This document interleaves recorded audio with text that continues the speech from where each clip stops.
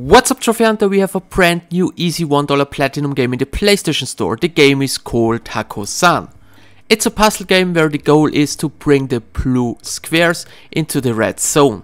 The controls are simple. You can move the squares by using your D-pad, and you can restart the level by pressing square, triangle, circle or cross. The trophies are very straightforward. To get the platinum you need to complete level 50. You don't need a guide or walkthrough, because if you press L1 and the R1 button at the same time, the game shows you the solution for the level. So if you play through the game with the solutions, it's possible to get the platinum within 5 minutes. The game has 12 trophies and currently I have no information about any stacks. All I know is the game is just $1 and can be completed within 5 minutes.